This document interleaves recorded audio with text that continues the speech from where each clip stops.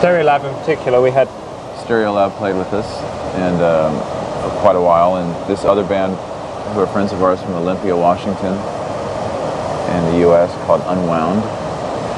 They're Kill Rock Stars band. We like them, and they were over, and we asked them to play some of the dates with us. So it was Stereolab and Unwound. And Beck sort of did quite a few shows with us, and he was a blast to be with. And in England, we got different regional bands from different areas that we're playing. And we're not playing in many areas. We played Manchester and Glasgow and Scotland and London, but there's a lot of bands here that we wanted to play with, and so we just sort of got a few to do it. And this other band from Washington, D.C. is over here, and they're playing with us, and they're called The Makeup. And they're really good. One of the most fantastic bands around. Yeah, they're really fantastic. Yeah, they're great.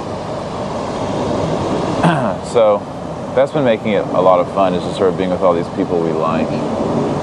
And, you know, just trying to stay healthy. I mean, most bands, when they go on 6-week tours through Europe, they invariably get sick. They get colds, and everybody feels rotten for a lot of it.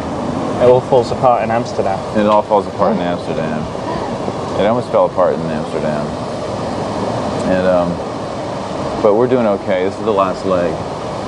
And we're, you know, we're rushing headlong straight into the punk rock wall. So, what video would you like to see first? The Stereolab video. I forget the name of that. What's it? Sibelius Reverie. Yeah. That one. Very pretty, that one.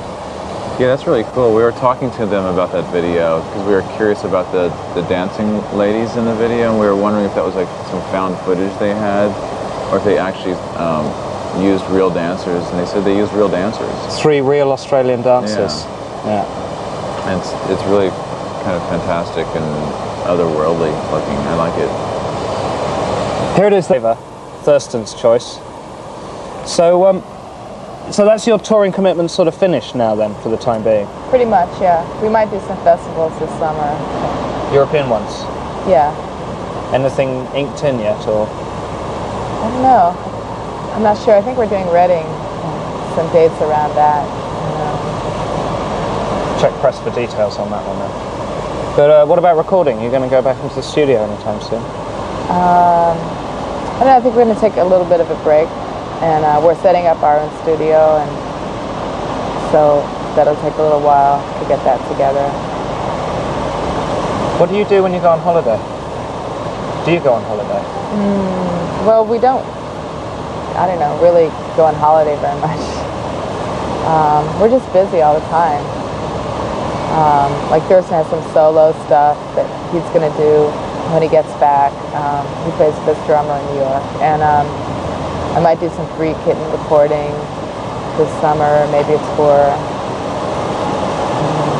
What about Lee and Steve? Have they got anything coming out solo-wise? Lee is doing a tour with his girlfriend. She shows slides, and they do this thing together. And I think they're touring, doing some dates in Europe.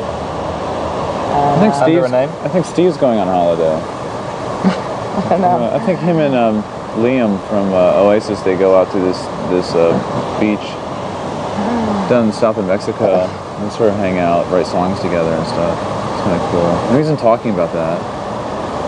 Should be kind of fun. What name is Lee going out under? Just as... I don't know. Lee Ronaldo. The raw one.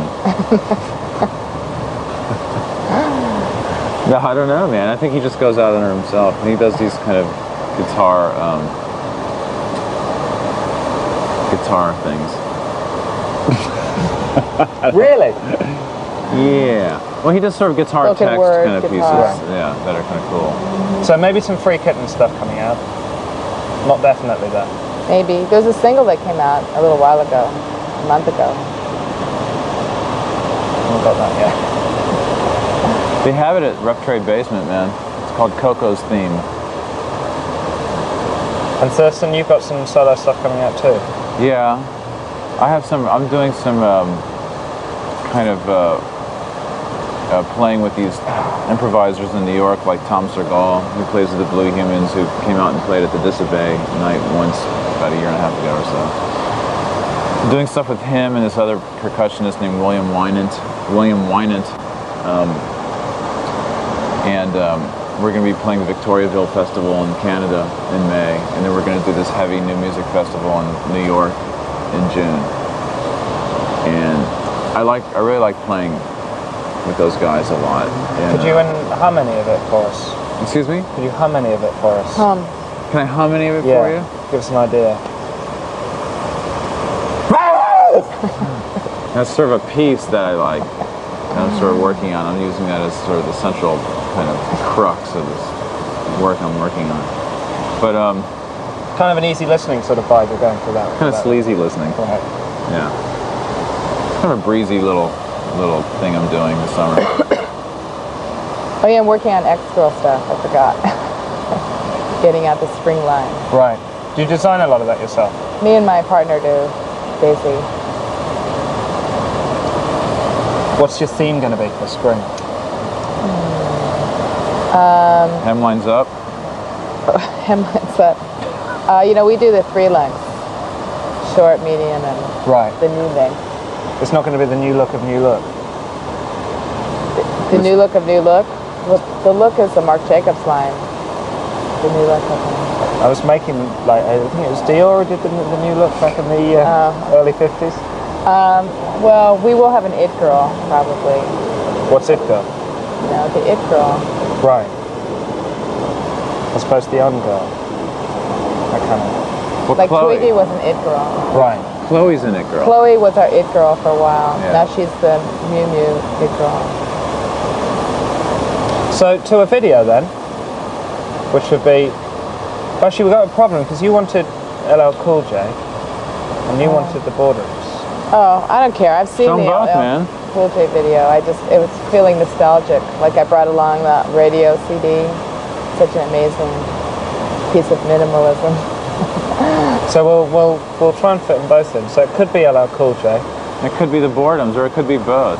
And it could be Charlotte Gainsbourg, who's singing with her father, Charlotte by Charlotte.